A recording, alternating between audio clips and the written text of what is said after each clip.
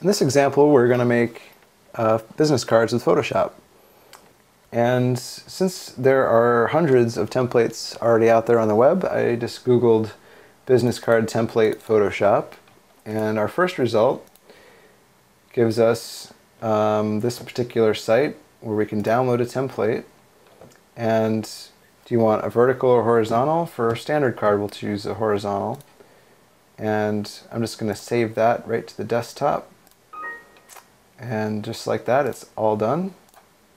Thank you very much for that website. And if you go to Photoshop and open, I'm going to go to desktop. I'm going to switch to details and date modified because it'll be right at the top. Hit open. And what we've got here, I'll just close what's behind there, is a basic template. I'll pull the corner out for our business card. Now, what we're looking at is non-printable blue guides that have already been pulled out and set, and those are what are called like the safe area, and you want to keep all your copy between here and here, because there's a safe area and then there's the cut line where they actually will cut the card. So your artwork is safe inside this area basically. So using the text tool, and make sure it's set to something like around 12 point to start. You just type in whatever text you want to. And a lot of times you're just creating new text layers. I just choose the Move tool to deselect, then the text tool again to make a new layer.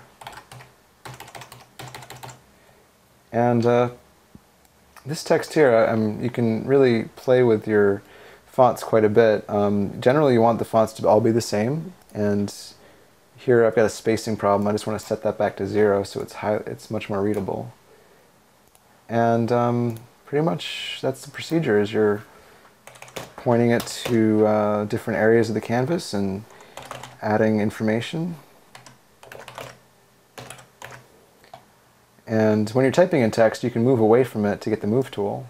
So you don't have to stop editing text just because you need to move it away a little bit.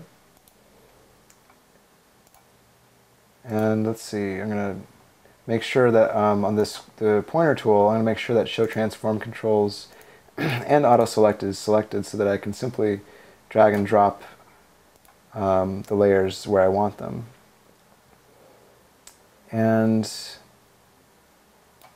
we've got the start of a good-looking business card. You can add in some graphical aspects, like if I wanted to simply introduce like a small graphic aspect. I'm going to make a new layer, and I already drew my marquee. I'm going to have a slight gray kind of creeping in here on the business card just to give it a little bit of an effect.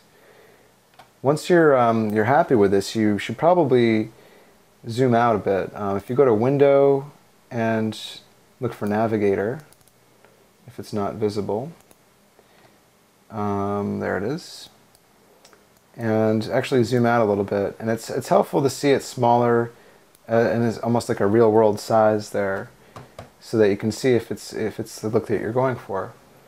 And last but not least, make sure to save this. And save it as a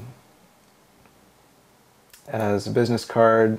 Make sure it's set to Photoshop, and that's fine. We'll just replace that old template.